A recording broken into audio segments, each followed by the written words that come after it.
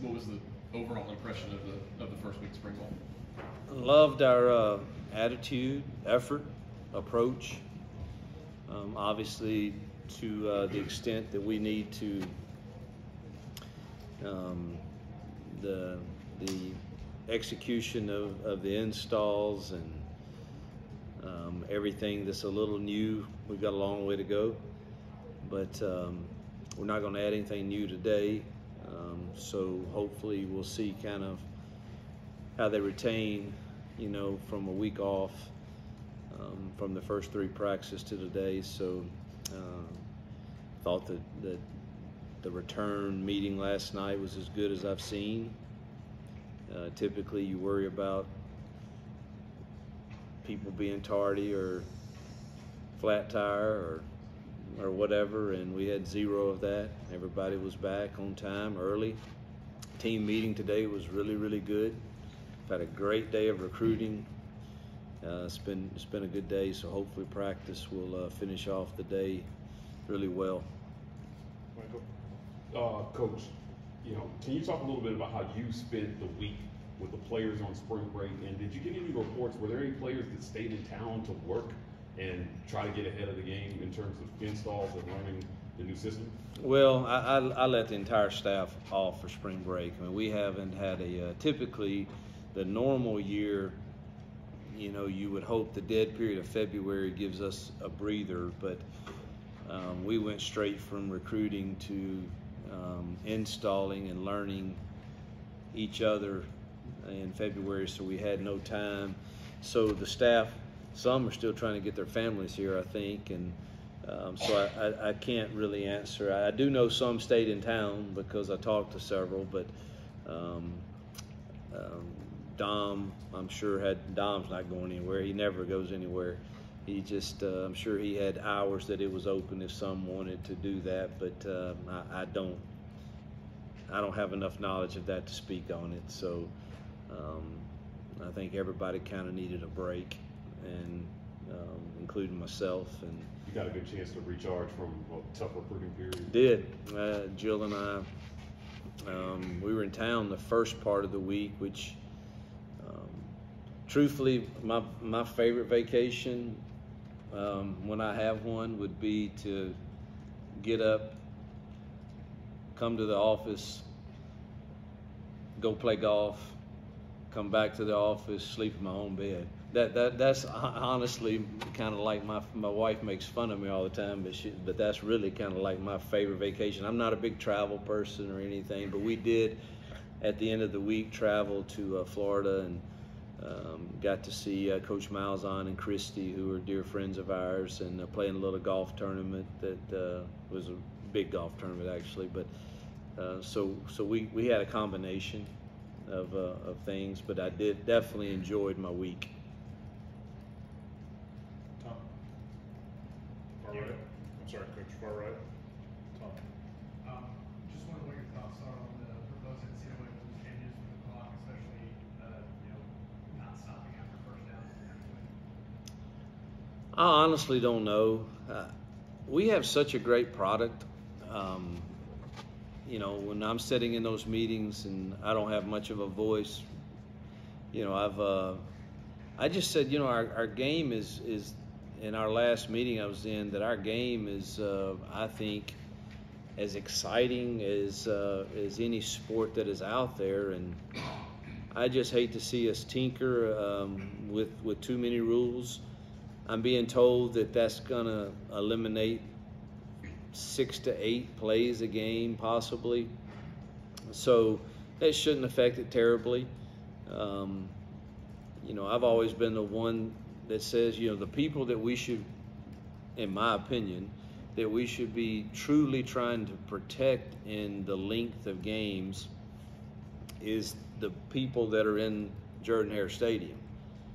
I mean, the people sitting on their couches and that choose to do that, great. I'm glad they're tuning in. We need that.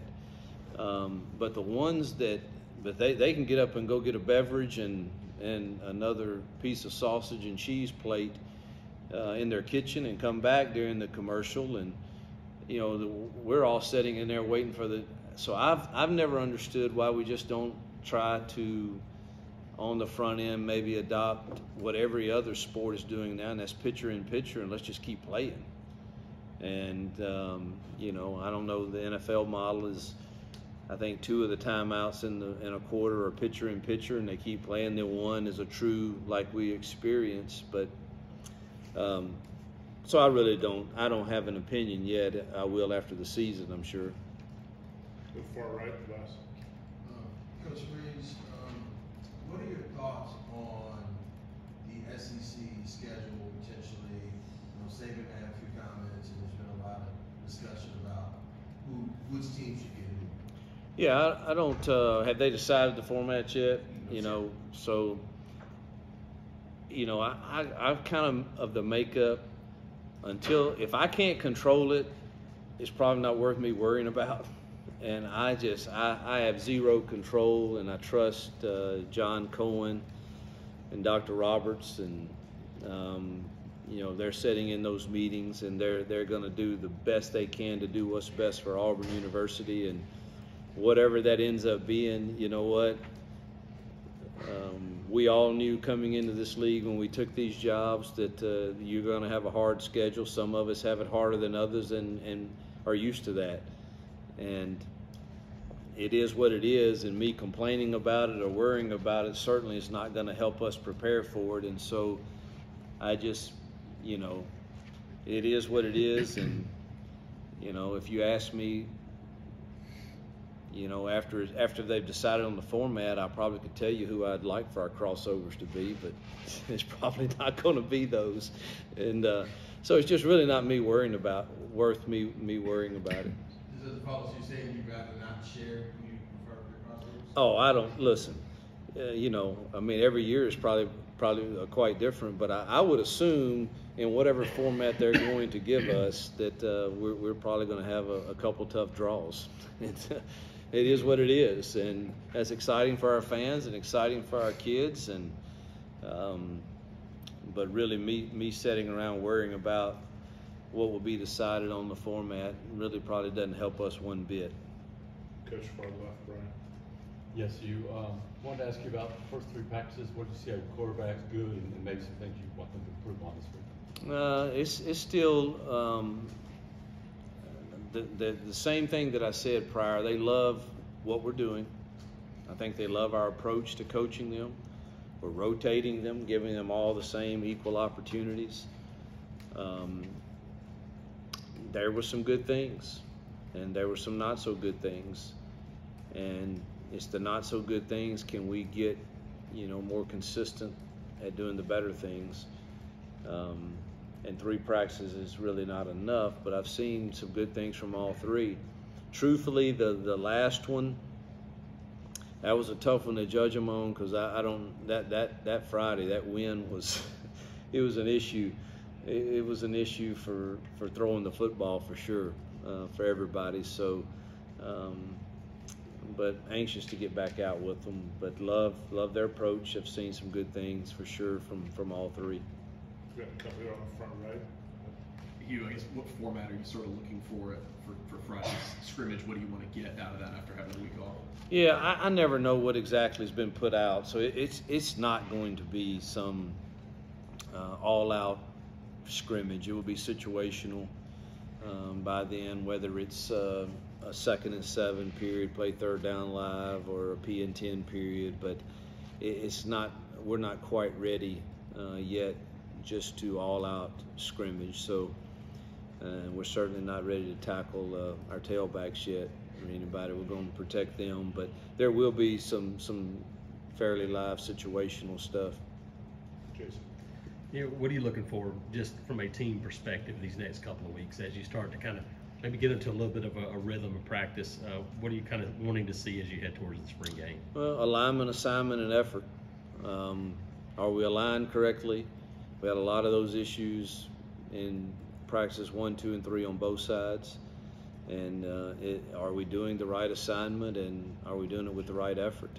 And if we're doing our job as coaches, then that should be improving from practice to practice to practice. And some of the stuff that you see that we saw in the first 3 hopefully diminishes some.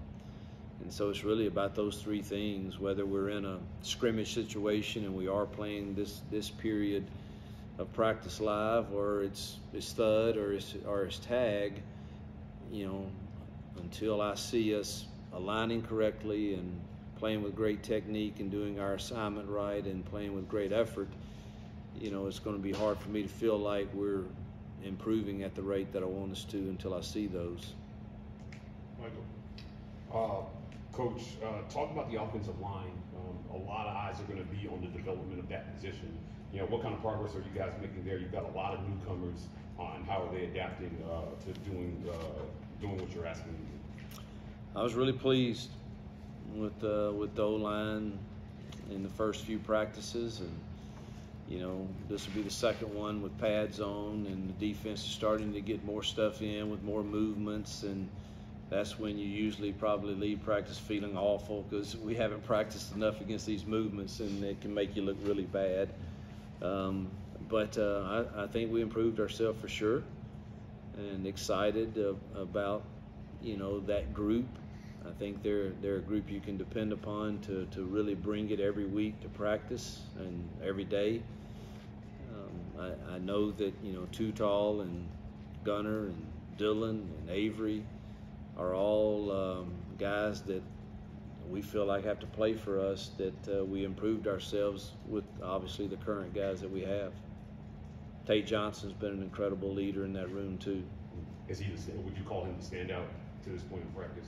Or is there anybody else who stands out? Oh, you know, I'm not ready to say that he's standing out over anyone else. I just know that there's an expectation that we're trying to set, and he wants to drive the train for that expectation, and it matters to him.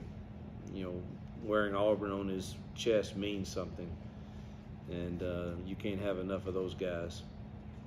Got a follow from your last on the far right, Coach? How difficult is it to have an offensive line? We have a guy from Tulsa, a guy from JUCO, these guys from different places. How difficult is it to merge that to a cohesive unit at Auburn? I don't see that as a great challenge. I mean, it happens every year, you know, whether it happens in January or whether it happens in August. But usually in January, you're adding quite a few pieces to your puzzle, whether they come from Tulsa or whether they come from high school. You know, I didn't mention the high school mid-year enrollees that we had that are the same. That, you know, Connor Liu and Clay and Braden, and you know, we're thrilled. We needed depth in that room to be able to practice, and so I don't think that's a huge challenge. That's something that we're kind of used to dealing with, and you know, I think players by now, if they're realistic, they understand at this level, you know, every year we're trying to out-recruit you, and not many coaches will say that, but that's the truth. You got to compete every year to earn your time, and we're going to try again next year to go find another one that's even better.